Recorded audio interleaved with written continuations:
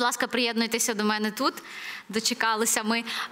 Алан Райлі, професор права університету Лондонського Сіті, експерт із енергетичних питань. На жаль, не мали ми нагоди поспілкуватися перед ефіром, тому буду дізнаватися все у пана Райлі прямо в ефірі. Оля Іванова, моя колега, допоможе з перекладом з англійської. Добрий вечір, вітаю вас у цій студії. Ну і найперше, напевне, розкажіть нам трохи, що ви... З якою метою ви були в Києві, я так розумію, брали участь у якихось подіях, присвячених саме там тематиці енергетичній?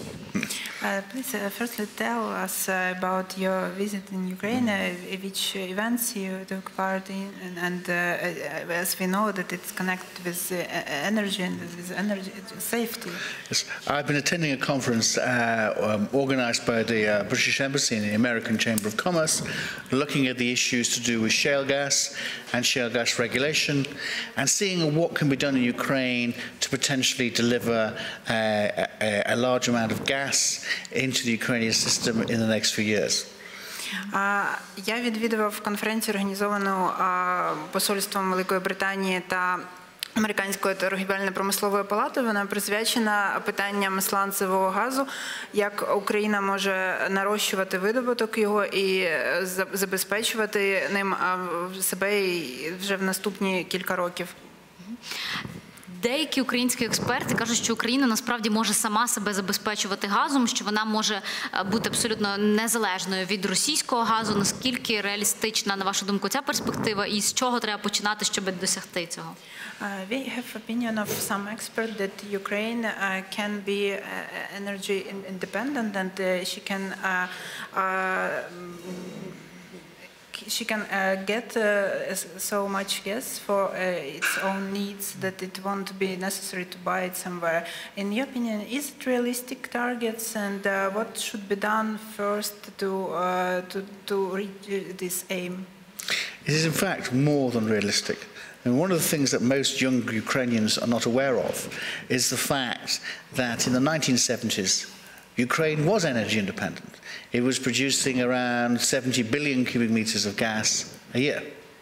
And one of the points about this is Ukraine has an enormous oil and gas resource base, both conventional and unconventional. And the issue is, how do we create the regulatory structures, the transparency, root out the corruption to exploit all of that gas for the people of Ukraine? Так, я вважаю, що енергетична незалежність для України – це більш ніж реалістична мета. І, в принципі, варто нагадати українцям, що свого часу Україна була енергетично незалежною до початку 90-х років, тому що поклади газу оцінюються у 70 мільярдів кубометрів, і це стосується як покладів традиційного газу, так і покладів сланцевого газу. Єдине, що потрібно зробити, організувати все так, щоб цей газ видобувався на користь українському народу і викорінити корупцію, повністю викорінити її у енергетичній сфері, так, щоб можна було користуватися цими надрами. Чи бачите ви вже з боку там української влади, українських, можливо, спілкуватися з українськими політиками, я не знаю, там що кажуть вам українські експерти, чи ви бачите готовність впроваджувати якусь серйозну енергетичну реформу і позбуватися цієї газової загалом енергетичної залежності? Зараз у нас є проблема з вугіллям так само. Що в першу чергу треба зробити, щоб реформувати енергетичний сектор? Maybe you already have an experience of communicating with some Ukrainian politicians, and do you see readiness of them for reforming of energy sector and to creating energy independence for Ukraine? And what should be done firstly? For example, now we have problems with coal quantity, and what should be the start of this reform for better energy security and independence? I think the answer to that question, the true answer, I think, is we have this great phrase in English: the jury is out. We are not sure what the position is going to be. We hope that the politicians will reform, but we will see. It's too early to say. But if you're asking me what we should do to fix the problem, there are a number of things which everybody knows, which need to be done fairly quickly. One is to get rid of the corruption in the system. The second is to introduce proper, true pricing within the system. It's one thing to protect the poor from too high energy prices, but we otherwise can't have a situation where you are paying something like $25 per 1,000 cubic meters for gas when the actual cost of the gas is $350, $360 per 1,000 cubic meters. So the actual price of gas sold has got to reflect the true market price. And if you do that, you'll reduce the amount of gas that is sold in the system. You'll make things a lot easier to start with. It'll allow more gas to be produced because people will then invest, businesses will invest in new gas fields. That's the first thing. I think the other major thing is shale gas development, LNG, all of these things can be done later. But it is corruption and it's true pricing, which are the first two things. Можна сказати так, що почати треба з того, щоб позбутися корупції в енергетичній сфері. По-друге, має бути правильна цінова політика. З одного боку, треба забезпечити таку ситуацію, щоб, звісно, бідні люди, незабезпечені люди могли купувати газ за прийнятними цінами, але з іншого боку, треба, щоб ціна на газ відбивала ситуацію на ринку. Тому що, наприклад, зараз 1000 кубометрів газу коштує $25, тоді як ринкова ціна – це $350-360 за той самий обсяг газу. І потрібно також забезпечувати можливість залучати інвестиції в цю сферу. Треба зацікавити бізнесменів вкладатись в газову індустрію і розвивати цей ринок. Можливо, будуть купувати менше газу, але сама сфера стане більш мобільною і там будуть більші обсяги інвестицій. Що ви думаєте про проміжну газову угоду, яку уклали нещодавно Україна, Росія і за посередництва Європейського Союзу? Я знаю, що ви критикували саме Європейський Союз за позицію і за нав'язування фактично Україні цієї угоди. What is your opinion about a gas deal which was recently signed with the help of EU, which facilitated this agreement? And you know, I know that you was a critic of the position of European Union institution that it actually ordered to do so for Ukraine. What's your opinion? I think there are real problems with the pricing of the deal. The deal is still very high in comparison to what a lot of European Union countries are paying. However, on the other side, what you have to say also is this, that at least this will ensure that Ukraine has gas throughout the winter, we hope. It allows gas to flow into Ukraine for all the lighting to remain on, for the heating to be available. In the short term, it's okay. At least it keeps the lights on. It keeps people warm. I think the difficulty with the deal is in two ways, the real difficulty. The first one is, will the deal be honoured? Will the deal continue for the whole of this winter and into the spring? I think that is a big question mark. The second, and this is the other issue, is what happens in the spring? What is the new deal that has got to be put in place? And I think one of the issues for Ukraine strategically is to put itself in a better position between now and the spring. So it needs some action to improve its position, new sources of supply, more reverse flow, looking at new options. So when it comes to negotiate, it can get a better deal. Now the question is are the politicians up to doing that? Щодо цієї газової угоди, я б відзначив проблеми з ціною, яка в ній зазначена. Я вважаю, що вона зависока, тому що більшість європейських країн, вони купують газ за нижчими цінами порівняно з тією, що зазначена в угоді. Але в короткостроковій перспективі єдина її перевага – це те, що Україна, принаймні на словах в цій угоді, вона буде забезпечена газом на зиму, і тобто буде можливість здійснювати опалення, і це, звісно, добре. Але якщо розглядати цю угоду в довготерміновій перспективі, в мене є сумніви, що буде далі, що буде навесні, якою буде наступна угода, на яких умовах Україна купуватиме газ. І знову-таки потрібно говорити про те, що Україна має шукати інші джерела постачання газу, шукати можливість наростити газовий потік. І, в принципі, це теж те, що треба зазначити стосовно цієї угоди. Україна також пропонувала Європейському Союзу різні альтернативні варіанти, як запобігти там можливим кризам газовим з Росією взимку. Зокрема, закуповувати, щоб Євросоюз закуповував газ уже там на території України, на українському кордоні, так, і там вже транзит якось оплачувався окремо. Але, в принципі, всі ці пропозиції, які українська сторона пропонувала, вони були відкинуті. Як ви вважаєте, чому вони були відкинутими, і чи справді ці пропозиції вони там мають право на існування, чи вони і справді можуть там забезпечити і Україну, і ЄС від російських, спровокованих Росією газових війн і криз? We know that Ukraine proposed to EU a range of different propositions how to avoid a gas crisis connected with the actions of Russia. For example, it was proposed to buy gas exactly at the border at EU-Ukraine border, and some other propositions, but all they were rejected by European side. And what do you think why? And what's your opinion about these ideas? How it's possible maybe to avoid this gas crisis, and will it help?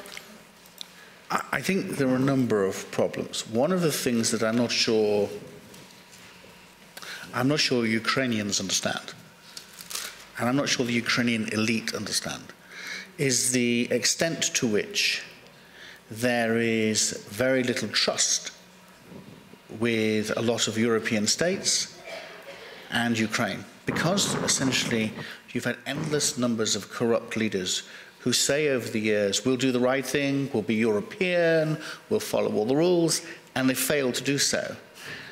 The willingness of the West to do deals is limited, and it's reasonable that they should take that view because of the history. And let me give you one example, which is still true today. Even after the Maidan in February, after the new president, after the new government, there is no meter on the Ukrainian side of the Ukrainian-Russian border giving you the full amount of gas, the details of the full amount of gas coming through the system.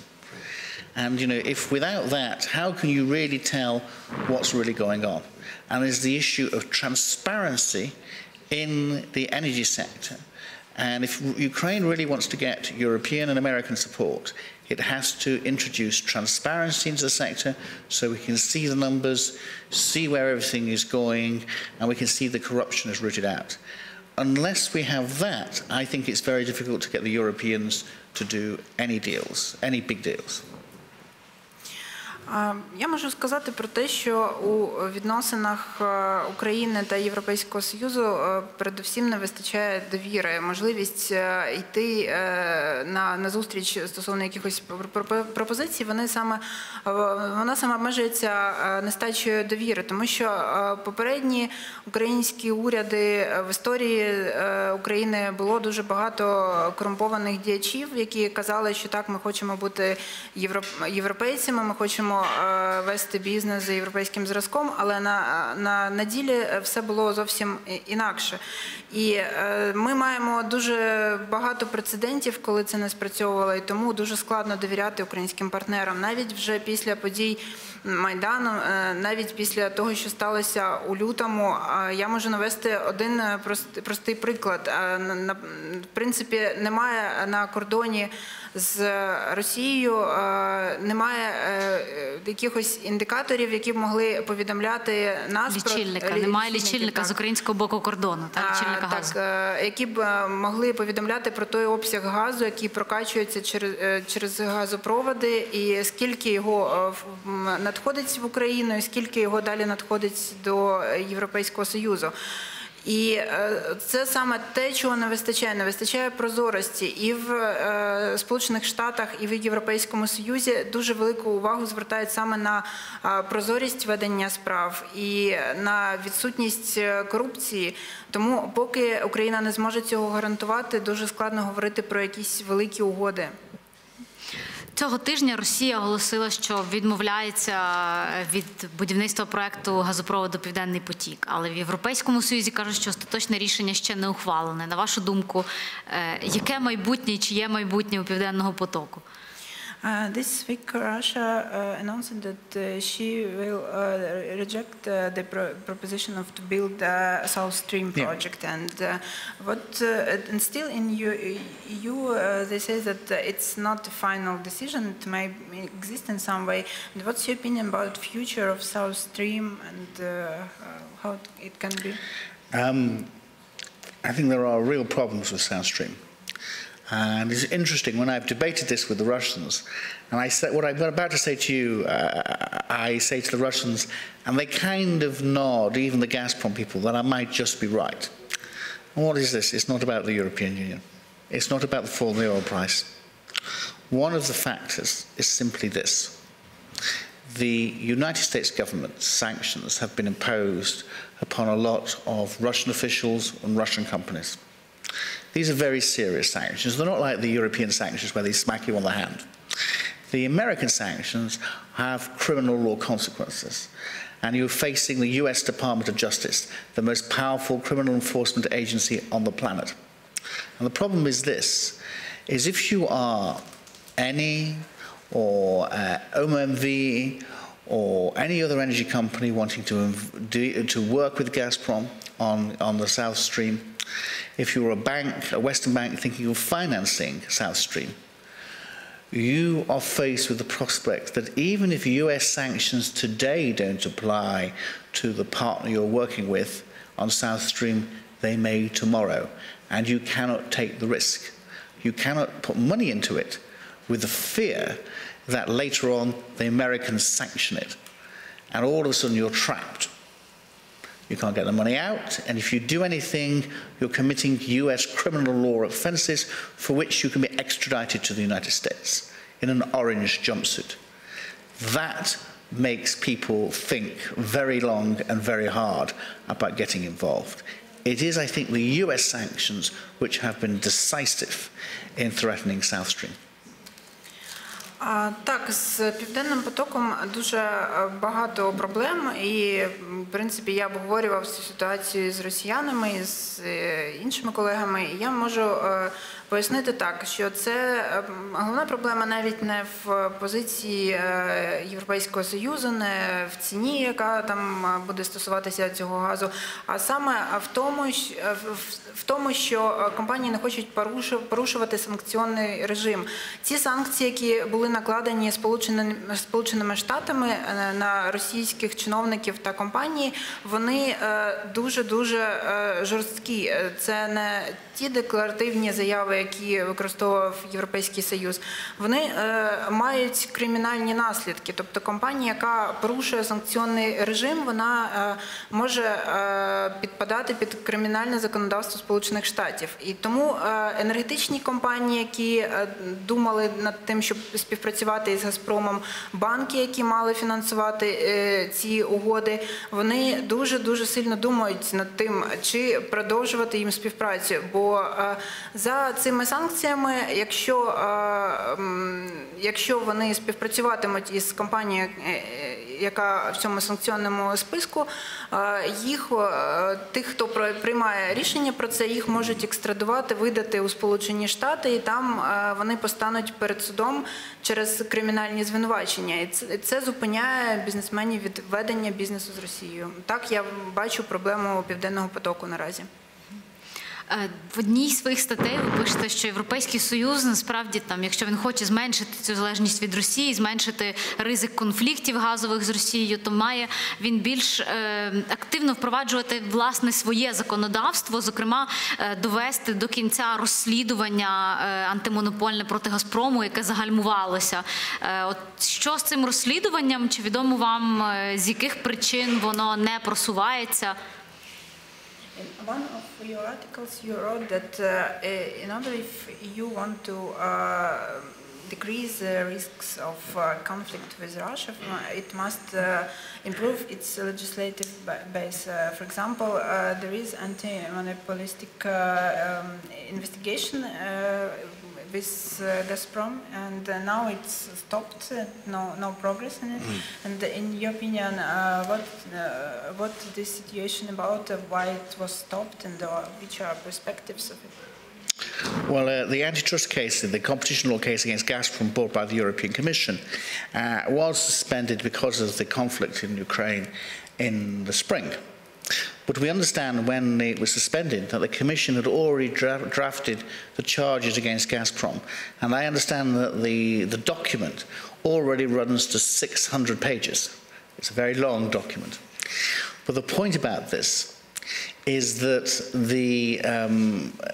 the new commissioner, the new competition commissioner, Vestager, who's come in, is, I suspect, going to review it and give the Russians a final opportunity in the early part of the year to come up with some solutions to agree a settlement. If that doesn't happen, then I think the prosecution will go ahead next year.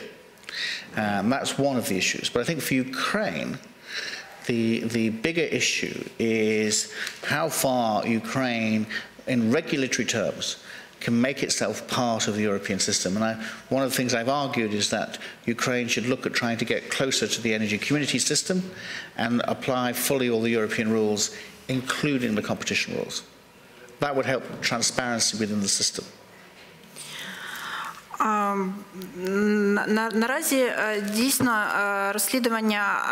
антимонопольне розслідування проти «Газпрому», яке розпочала Єврокомісія, воно було призупинено навесні через конфлікт в Україні, але насправді Єврокомісія назбирала дуже багато доказів проти «Газпрому», це 600 сторінок документів, це дійсно дуже великий обсяг. Втім, можна сказати, що зараз змінився склад Єврокомісії, новий єврокомісар з питань конкуренції буде переглядати цю справу, і ми сподіваємося, що вже дуже скоро, на початку нового року, Єврокомісія запропонує Росії якусь можливість врегулювати цю справу, запропонувати якісь рішення по цим порушенням по цим підозрам у порушенні антимонопольного законодавства. Якщо ж рішення для мирного врегулювання цієї справи не буде знайдено, то розслідування і ця справа вона буде продовжена і надалі. Що стосується України, для неї дуже важливо зараз долучатися до тієї регуляторної бази, яка існує в Європейському Союзі, також в тих питаннях, які стосуються конкуренції антимонопольного законодавства. Я закінчити хочу темою, з якої ми починали, сланцевий газ. Ви казали, що ви обговорювали в Україні якраз там перспективи сланцевого газу. Дуже багато страхів є щодо того, що там сланцевий газ, його видобуток наносить серйозну шкоду довкіллю. Наскільки ви розділяєте цю точку зору і чи може бути сланцевий газ рішенням для українських енергетичних проблем? I'd like to finish our interview with the question we started with. It's about shale gas. What you can say about perspectives for Ukraine? We know that there are fears actually from those who are concerned with ecology, with environmental safety, about this technology. And also, is shale gas can be a solution for energy safety in Ukraine? Yeah, I think I can deal with the energy, the safety issues, the environmental issues quite quickly. The Americans have done something like 1 million fracks, hydraulic fracturing since 1947. They've done 1 million of these things. If there was a problem with the environment and with human health, the Americans have the most vicious civil litigation system on earth, and they would have been suing all the gas companies. Or you would have seen these signs across America saying, "Sue gas now, phone 0800 here." That never happened. If there was a problem, the US litigation system would have gone after the energy companies. There are issues you've got to deal with. You've got to be safe, you've got to be professional, the technology's got to be put in place. But it can be done. And there's a really good English Royal Society report on hydraulic fracturing and all the details, which you can get from the Royal Society website. It's very good. As for Ukraine and what you can do with shale gas, I think the point about it is this, and one of the points I made in the conference yesterday was that Western Ukraine particularly is very lucky, because not merely have these shale play, but also next door, you have Europe's largest developed shale gas operations. You've got about 50 shale gas rigs. You've got the energy services industry all in Poland on the other side of the border. And what I suggested to the Ukrainian government was to create a common shale gas development area between Poland and Ukraine to speed the development of shale gas in Ukraine. Моя відповідь на ті питання, які пов'язані з побоюваннями щодо екологічної безпеки видобутку сланцевого газу, дуже проста. Давайте розглянемо досвід Сполучених Штатів. В них сланцевий газ видобувається вже багато років, із 1974 року. Там вже створено, в принципі, мільйони місць видобутку сланцевого газу. І на даний момент у Сполучених Штатах дуже розвинене законодавство, яке сильно регулює можливість компаній робити щось небезпечне для довкілля. Якби це дійсно була якась загроза, то в принципі всі ці проекти вони були б закриті, компанії були б притягнені до суду. Тому що дуже потужні є екологічні активісти, які це все відстежують, є система збору даних про те, що відбувається. І за всі ці роки сланцевої революції у Сполучених Штатах цього не сталося, не було якихось гучних випадків або позовів, або відмови від проєктів. Тому я думаю, що це, в принципі, є відповідь стосовно екологічної безпеки. Що стосується перспектив України у видобутку сланцевого газу, напередодні на конференції ми якраз обговорювали те, що, наприклад, Західна Україна, їй дуже пощастило, бо поруч з нею знаходиться країна, яка вже теж має значний досвід видобутку і багато проєктів, це Польща. І, в принципі, могло би йтися про те, що буде створено спільну зону видобутку сланцевого газу, і Польща і Україна, вони зможуть обмінюватися технологіями, якось спільно розробляти ці родовища, співпрацювати в цій сфері. Дякую дуже. Алан Райлі, професор права Лондонського університету Сіті, експерт з енергетичних питань. Поспілкувалися ми з ним про перспективи сланцевого газу в Україні, про енергетичну реформу, про газову угоду з Росією. Дякую, що прийшли до нас на ефір. На цьому «Громадський світ» закінчуємо. Передаю слово своїм колегам, які далі вам про українські новини розповідатимуть. А ми вже у понеділок у цій студії з вами зустрінемося. На все добре.